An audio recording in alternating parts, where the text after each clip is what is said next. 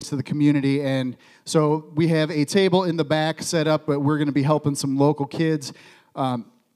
I can't stress it well enough, so I've actually invited somebody up, my buddy Josh. He's been coming for over a year now. Look at this handsome guy. Come on up. So I was like, I think we need to bring out the big guns this year. And I said, Josh, are you ready to bring the big guns? And he was like, give me the mic. And I was like, oh, yeah.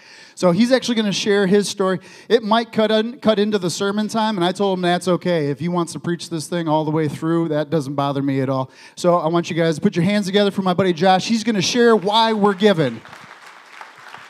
Thank you. I just want to say that I'm extremely excited that we're doing this.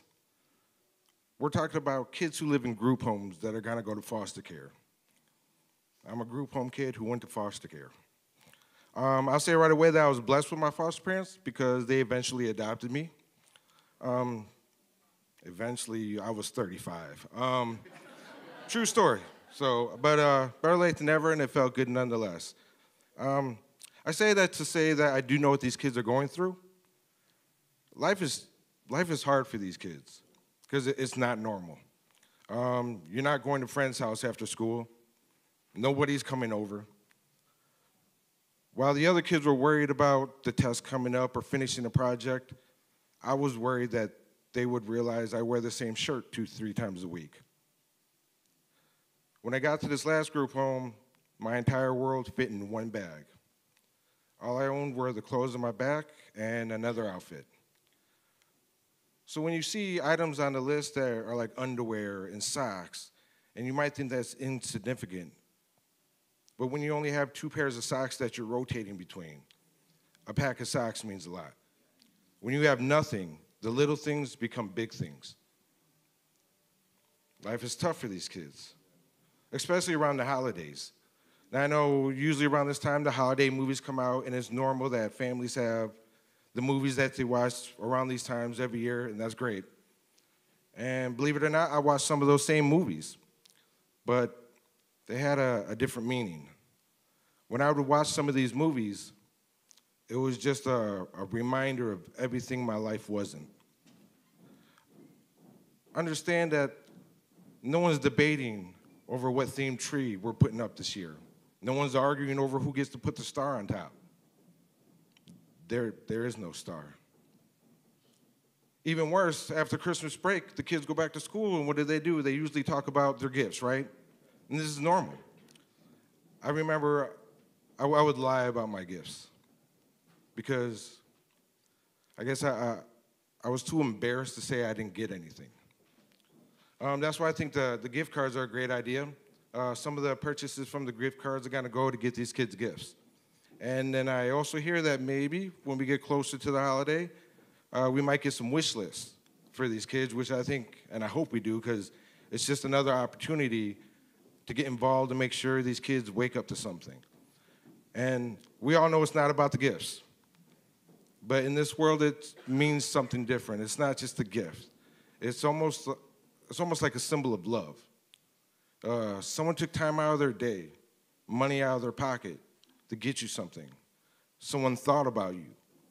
And that means a lot for the kids who often get forgotten about. My foster mom was my teacher. I went to Hillcrest. If you don't know what Hillcrest is, if you get kicked out of Kenosha Public Schools, you go to Hillcrest. And that's where I met her. And I remember I asked her why she did what she did, because we didn't have a great teacher-student relationship. In fact, I got caught stealing items from her desk before. She never had foster kids before or since, so I needed to know why. And she had explained that once a week they do a meeting about the kids and their situations and what was going on. I just got done doing 60 days in juvenile detention. I was to do 90 days at this group home, and then it was off to foster care. There was no more going home for me. And I told her, I get the how, but the why. And she said when she heard that I was going to foster care, she volunteered to take me, even though her coworkers are like, we're not looking for volunteers, we're just explaining the situation. And she said she did that because God told her to take me. Amen. I get it now. I promise I do.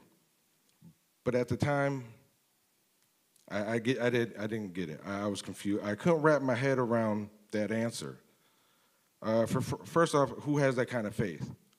I mean, you're at work in the middle of a meeting, you hear a call, and you answer it. And not just a little call, we're talking about taking on a kid when you have 3 kids of your own. Not just any kid, a kid with issues. You know he's going to give you problems. And regrettably, I did. The second thing that I couldn't understand is if what she's saying is true, why would God care that much about some poor kid from the streets who up until this point in his life didn't do anything good for anybody? I didn't deserve what was happening to me. Understand, you didn't know 1 + 1 = 2 until someone taught it to you, until someone showed you. They're like, hey, here's an apple. Look, it's another apple. 2 apples, right? The same thing goes for some of these kids in God. They don't know that Jesus loves them that much. I didn't know. They didn't know that God has a purpose and a plan for them, and that the worst part of the journey becomes the best part of the testimony. I didn't know.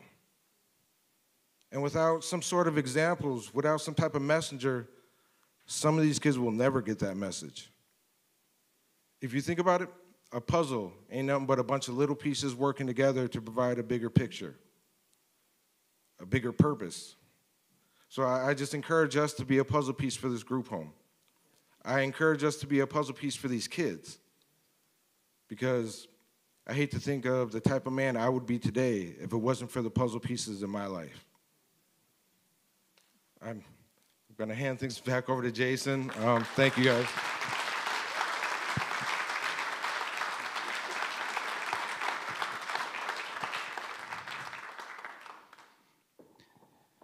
Yeah, I got to follow that with prayer. Let's bow our heads for a minute, you guys.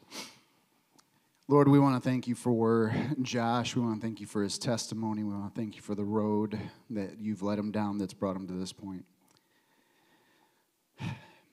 God, I pray that we would hear you clearly like his mom did. God, that we would just tune our ears into your spirit, to your sweet voice. God, that this would be more than another holiday season. It would be more than just a regular Christmas. But God, we would truly find a way to connect with you on a level that impacts eternity. So for each one in this room, each one listening right now, Lord, I just pray that you would provide wisdom, provide discernment, Lord, and provide blessing. In Jesus' name, amen. Man, I'm crying before I'm preaching. How about Josh? Should we get him up here again sometime?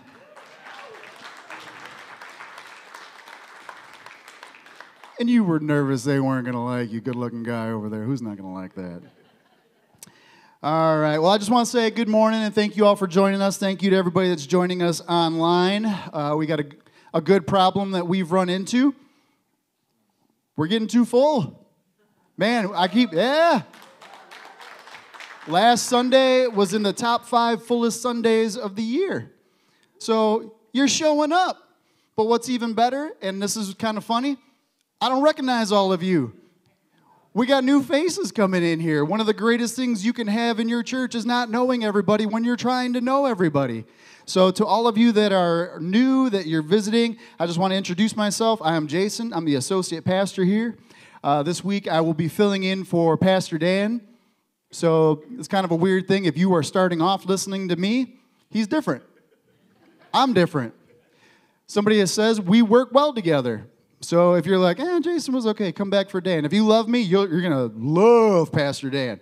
So I'm filling in for him because he's not here. He got the week off. Pastor Dan has preached a record number of Sundays in a row. So he definitely deserved to just relax this Thanksgiving. If you heard his sermon last week, you understand, that was a sermon that could last 2 weeks. You deserve the week off, buddy. So he's also taken his oldest son back to college, so that's a big blessing. He's able to do that, and church is in good hands. We got a great staff. We got a great team taking care of everything. So, but I felt it was important to acknowledge this accomplishment for Pastor Dan. As you guys know, he sits to preach. Something you don't see on the outside is while he's calm, cool, and collected, his heart rate is in a free fall. Sometimes he's up here at 160 miles an hour in his chest, but he's playing it cool. So he, getting up here each week, it's a workout for him. And we get the blessing from the work that he's putting in. And so what I wanted to do is I gave them a gift, him and Suzanne, because she is absolutely a huge part of the equation. He can't be Dan without Suzanne. Amen? Yeah, so I stopped by their house last night, and I dropped them off a gift. And on that gift, there was a scripture. And it is one of my favorite scriptures in the entire Bible, and I'm going to share it with you because that would be rude not to. Acts chapter 14, starting with verse 19. Then some Jews arrived from Antioch and Iconium and won the crowds to their side. They stoned Paul and dragged him out of town. That is not the part of the scripture I wanted him to hold on to. Like, don't worry, dude, we're not bringing rocks to church. So they dragged him. You got to admit, if I start reading that about you, you'd be like, I left my shield at home. What am I thinking? So they dragged him out of town, thinking he was dead. But as the believers gathered around him, he got up and went back into the town. And then the next day, he left with Barnabas for Derbe. So in one moment, this crowd thought Paul was a god. They were like, this guy, what he's doing, he's got to be a god. And then some dudes showed up, turned the crowd against him. They all stone him till they think he's dead, and they throw him outside of the city. But he got back up and went into town. And so on his, I got him a Stanley cup. You guys ever heard of a Stanley mug? Yeah. If you haven't, get one. And if you know somebody that wants one for their birthday or Christmas, get them one. They'll love you because they're just that good. So I got him one of those, and on it says back in town, and it's got Acts 14:20. I was like, that's pretty cool. I like that. So that way when people ask, you can tell the story of, yeah, no matter what stones are thrown my way, no matter how many times I get beat down, I'm getting back up, and I'm going in until God tells me I'm done. And that is absolute, you can clap for that. And that is absolutely the heart of our pastor. He never shows it on the outside, but he's fighting on the inside, but he just keeps going. Suzanne the same way. Nothing has slowed them down one bit. A lot of people would have called it quits a long time ago. So as a church, as the Well, if you are visiting with us, we are a blessed congregation because of the pastor that we've been blessed with. All right. So what I'd like to encourage you guys to do is this week, if you haven't done this recently, reach out to Dan and Suzanne and just shoot them a little extra love. Send them a text message, do the usual thing. Just let them know, hey, I'm thinking about you and I'm praying for you. That would mean the world to them. Can you do that? Yeah, cool. All right. So those of you that know me pretty well, I have a highly addictive personality. If I eat one cookie, I eat the whole box. Do I got any others in here with me? Yeah, you're raising both hands. I love that. It just shows the extra mile. So since I gave Dan and Suzanne a gift, I was like, well, I might as well give away 4 more gifts, right? Okay, so let's do that. So here's the rule. If you know the answer, please raise your hand, and I will call on you. Does that sound good? We all remember this from school. I have a lovely assistant. Would you guys like to see her? Yeah, lovely assistant, if you would come up here. She's going to help me watch for whose hands go up first. Extra clap. Just give them all the gifts. They were so sweet. I'm just kidding. All right, so first question, and I'm looking for a raise of hands. Danielle, my beautiful wife, will you help keep an eye out for whose hand goes up first? All right. Who celebrated their 90th birthday with us this month? Davon? Dave. Davon, you get the gift. And once again, happy birthday, Dave. We love you, brother. All right, next question. You might want to look on this side of the room for this one, honey. All right. Who turned 47 this month?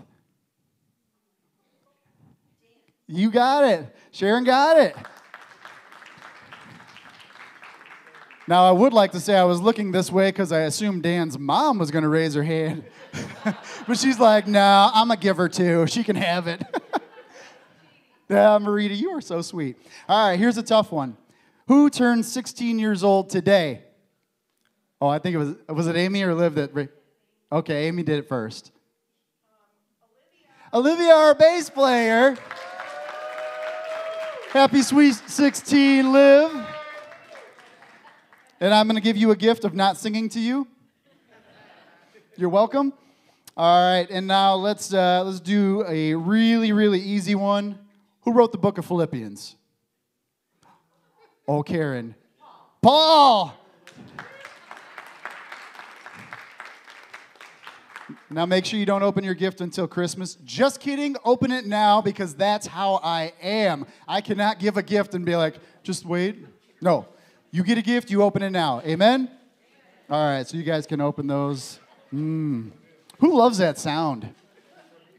And we went all out. It's double-sided wrapping paper.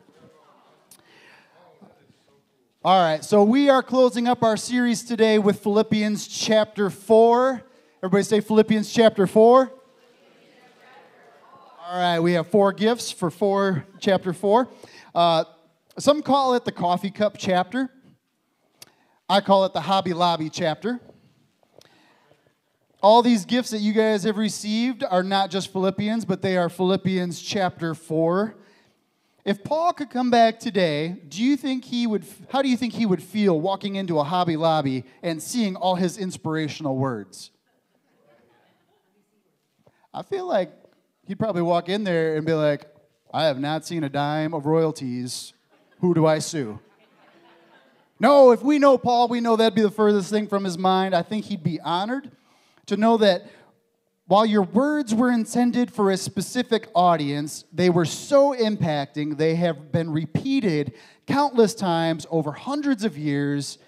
Paul's words did not die with him. Is that amazing or what? That has got to be one of the greatest feelings you could possibly have. As a parent, I think the greatest thing is to hear your kids say something like this. It's like you said, Dad. And then they actually repeat something that you said that you wanted them to remember. That's the trick. You wanted them to remember. Knowing that something that you said stuck with your kid is the best feeling ever. God wants Scripture to stick with us. I mean, that is why this book has been the #1 bestseller forever.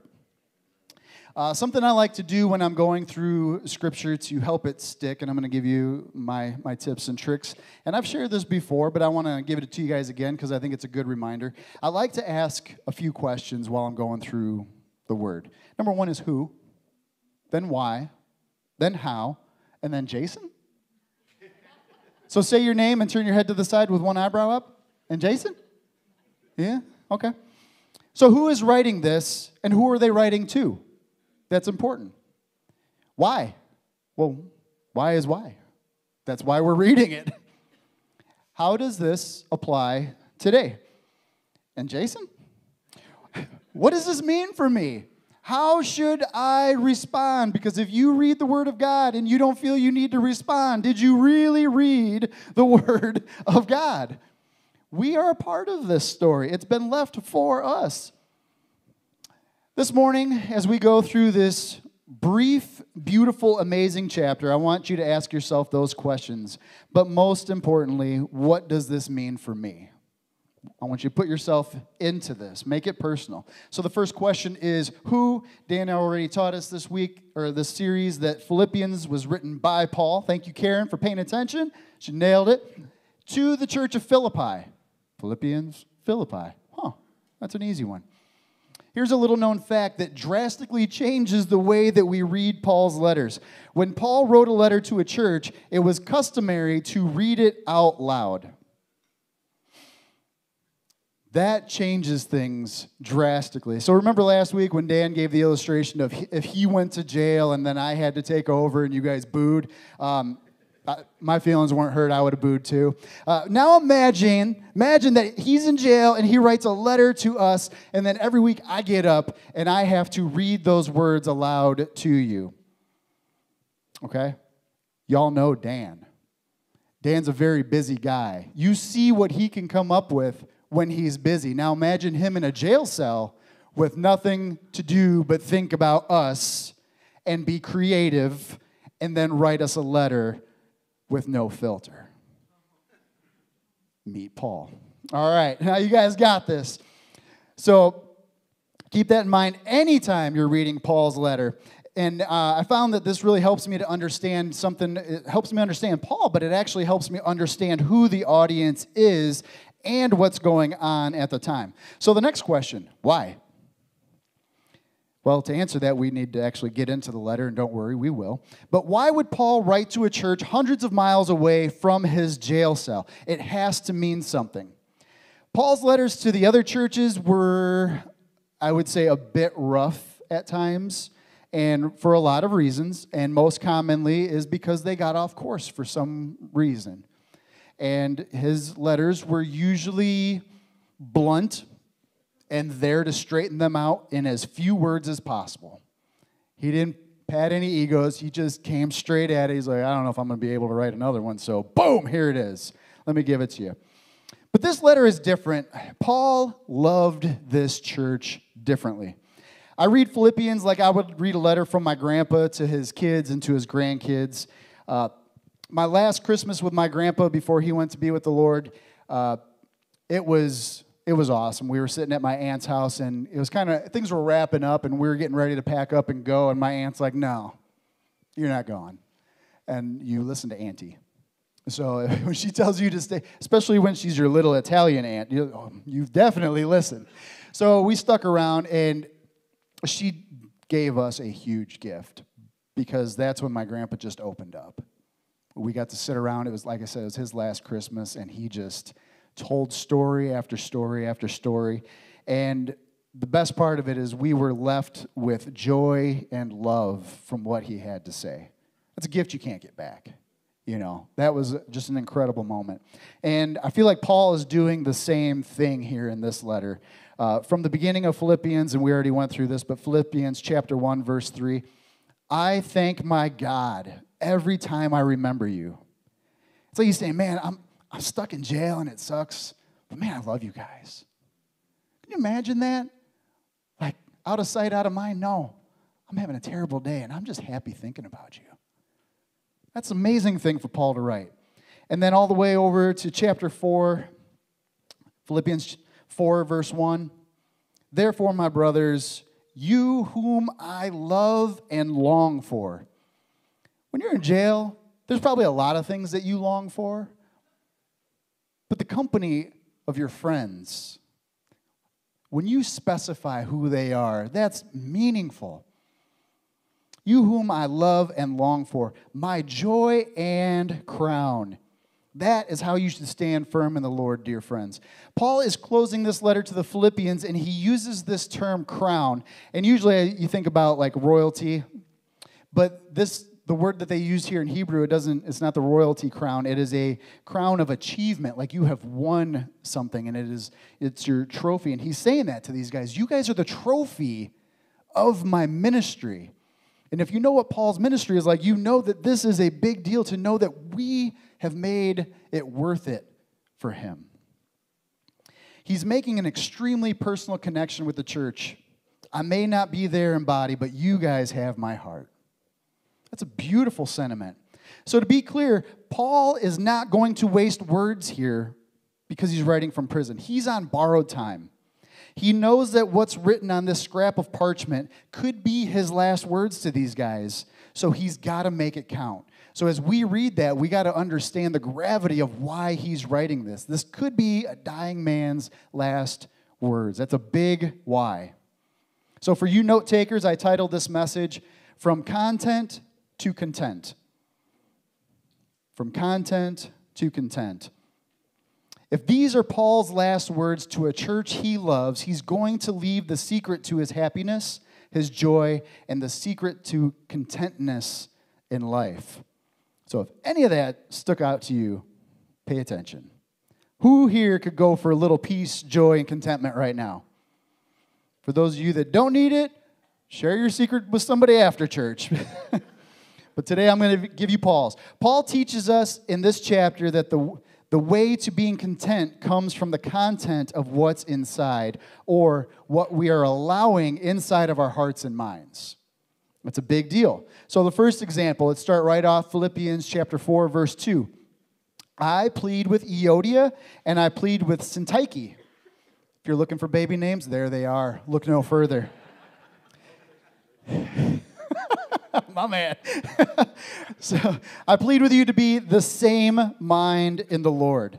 Yes, and I ask you, my true companion, help these women, since they have contended at my side in the cause of the gospel, along with Clement and the rest of my co-workers whose names are in the book of life. So let's go back to Dan in jail. It's a fun story. Why is Dan in jail? I figured it out. He's in jail for preaching too hard and looking too good while he's doing it, is now a jailable offense. So Dan writes a letter to the well. And I get up and I start reading the letter. Here it is. He didn't really write this. This is me, so I don't want him getting credit for it. Dear Well family and Donna. No, I'm just kidding. You know he would have.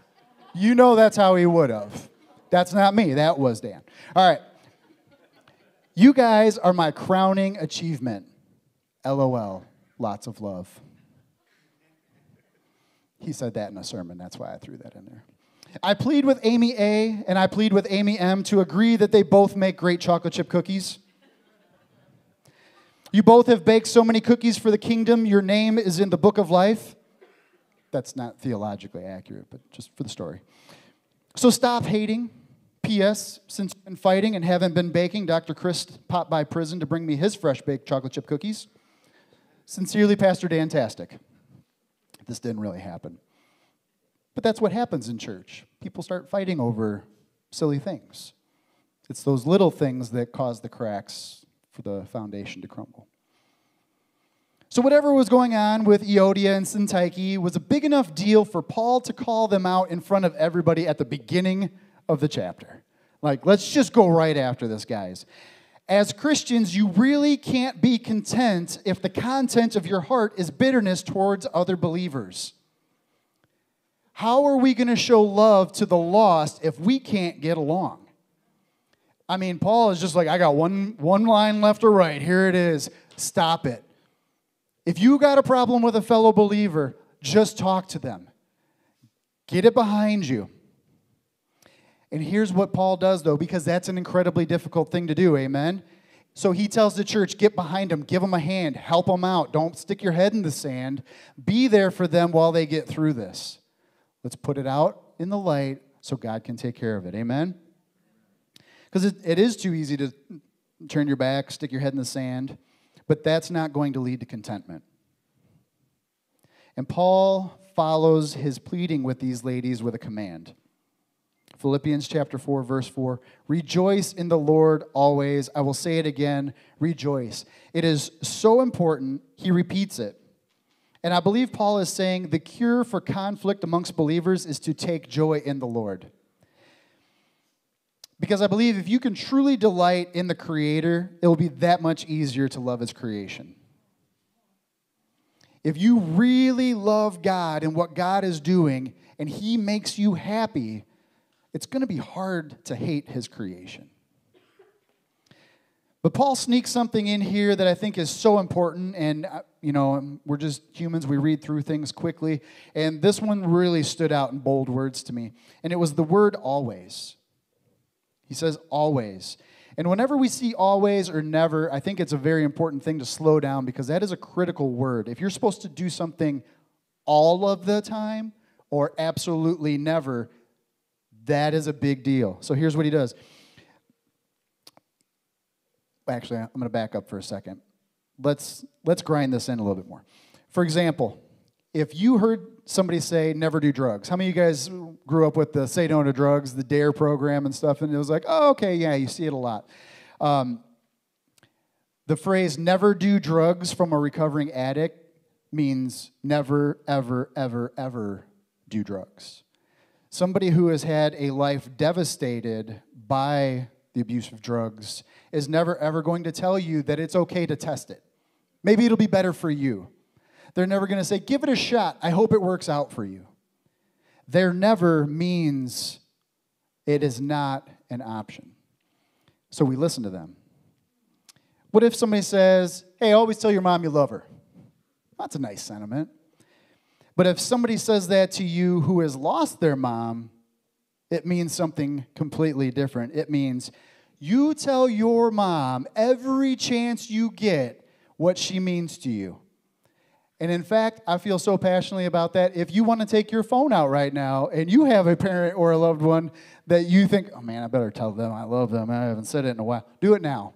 That's one of those you just don't wait on. Because you know you do that always, because when they are gone, then it becomes you don't ever get to do that again. And that's a big deal. And I think that that is why Paul is using that verbiage. Paul says, always rejoice in the Lord, because through the stonings, the beatings, being left for dead and shipwrecked and imprisoned and being abandoned by friends, rejoicing in the Lord has been the key to being content where he should have been defeated.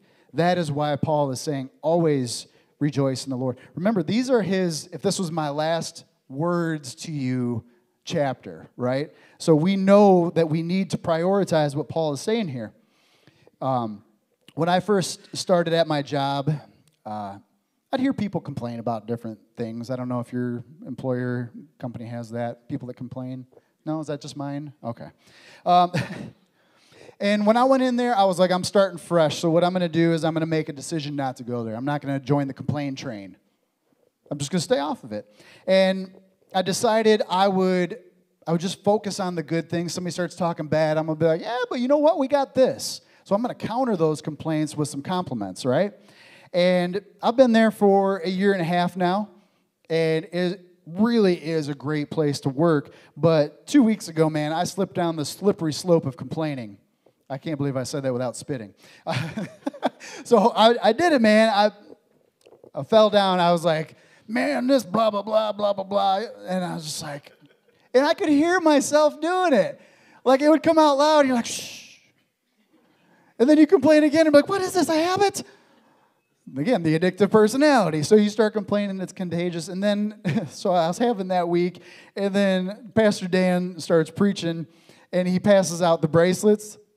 Every time you complain, you switch wrists.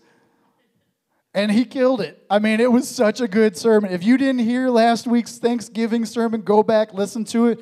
Find your coworker that complains a lot, just accidentally text it to them, but whoops, maybe you should listen to this. Just do it. It was so good. So it was so good, in fact, I took bracelets with me to work, and I was like, I think you need this. I love you. Put this on. And when you complain, switch wrists. And a few of my coworkers, I'd walk in like midway through the week, and they're like, I'm like, oh, cool. I'm like, is that the wrist that started on? They're like, you just be glad I'm wearing it.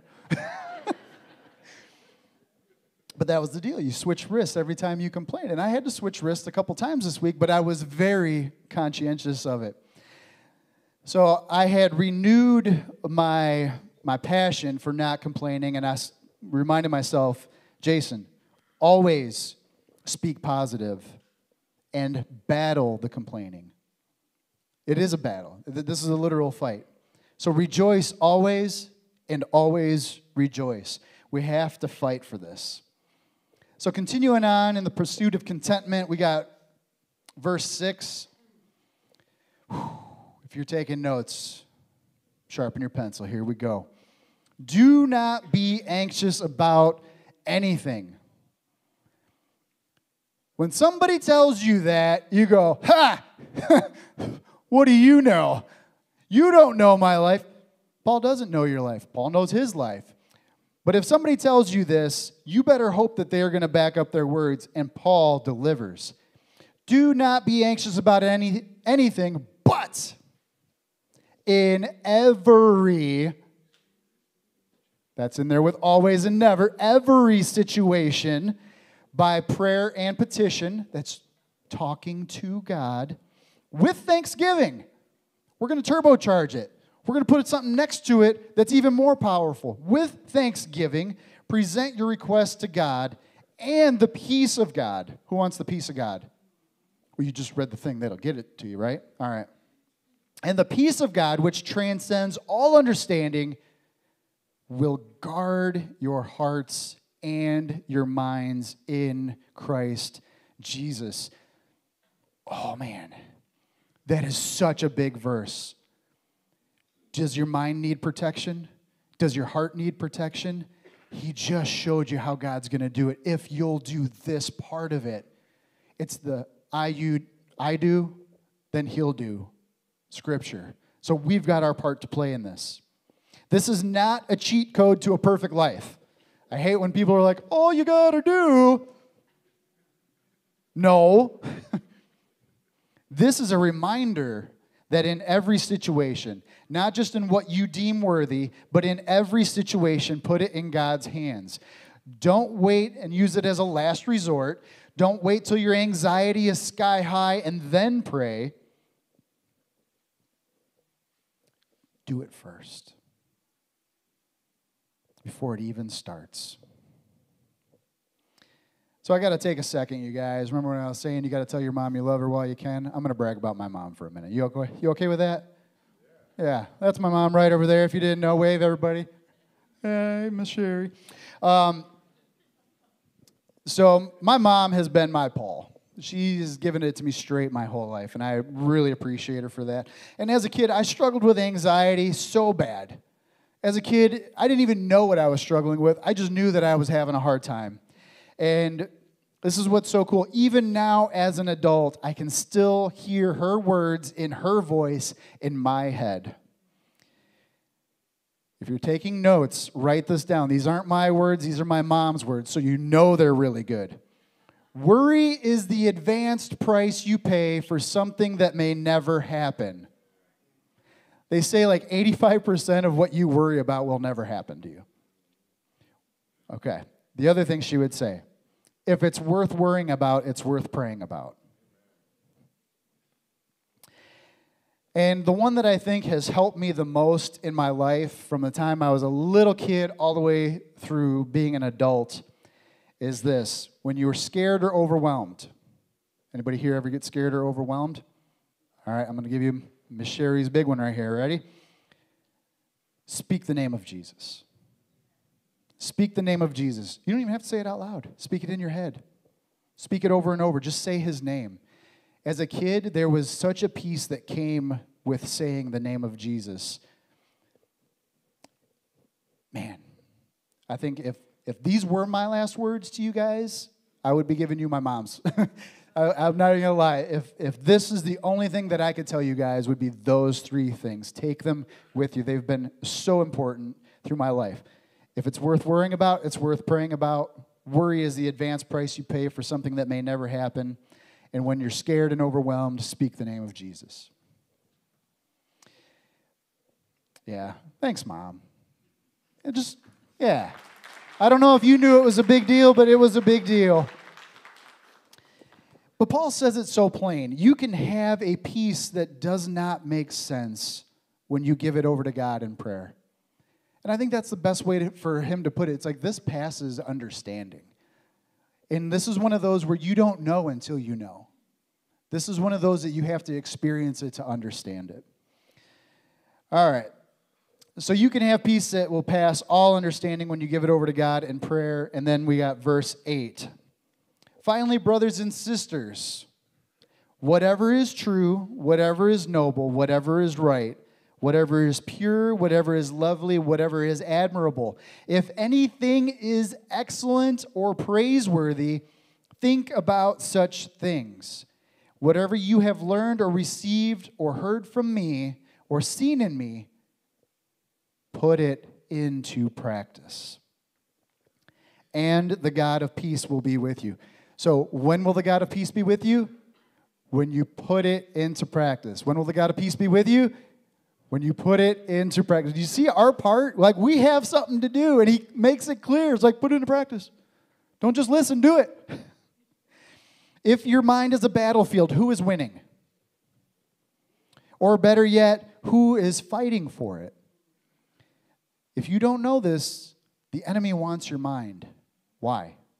Because it sends out orders to the rest of the body. Take the mind and you'll own the body.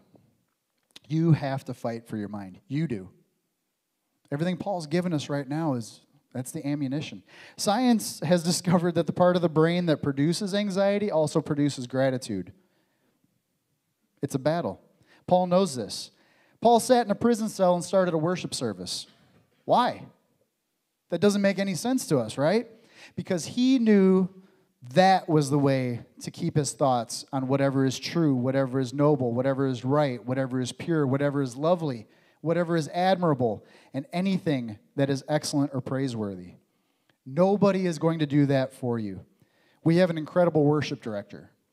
She works very hard to lead us each and every week in worship with songs that focus our mind and our hearts on God, but she can't make us do it. She provides the tools. She does an excellent job, but she can't make you go there with your mind and with your heart. It's up to us. We need to think of these thoughts as fuel for the fire of contentment. You want to be content? You want to throw a log on the fire? Think good thoughts. You do it. Nobody's doing it for you. And the last one we have is my absolute favorite part of chapter 4, verse 4, 11 through 13. I am not saying this because I am in need, for I have learned to be content in whatever the circumstances. He's just confessing it. I'm content no matter what. I know what it is to be in need. I know what it is to have plenty. I have learned the secret of being content in any and every situation, whether well-fed or hungry, whether living in plenty or in want. I can do all this through him who gives me strength. I can be content because God is strong enough to get me through. All the things that I have encouraged you to do, these are the reasons why I can be content in hard times, is what Paul is saying. This is the secret recipe. Because I make peace with other believers. Because I rejoice constantly. I reject anxiety by giving it all to God in prayer with a thankful heart. I deliberately focus on things that are excellent and praiseworthy. God has given me the strength and the confidence to do all the things I have done, and my soul is content. I call Philippians 4:13 the 10-finger prayer. Hold your hand up. Everybody got your hands up? I can do everything through him who gives me strength. You know the 10-finger prayer.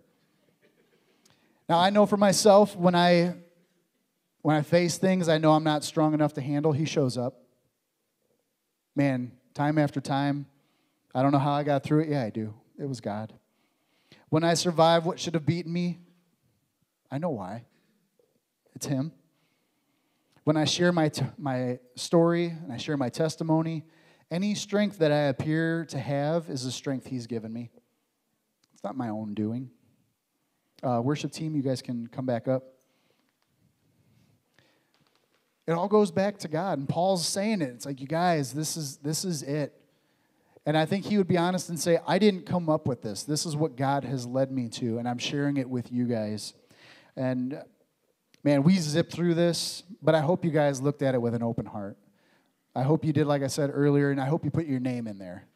And you said, how does this impact me?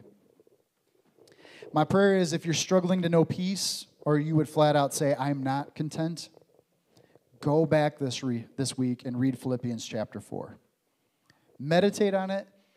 And as soon as I said that, and I was thinking to myself, and I was writing this, I was like, meditate, yeah, maybe medicate. Maybe we need to look at this as a prescription that will get us the healing that we need. Because we all have an ache or a pain or some type of physical problem. And if somebody had already taken something that cured them and they said you have to do this every day, would you take that every day?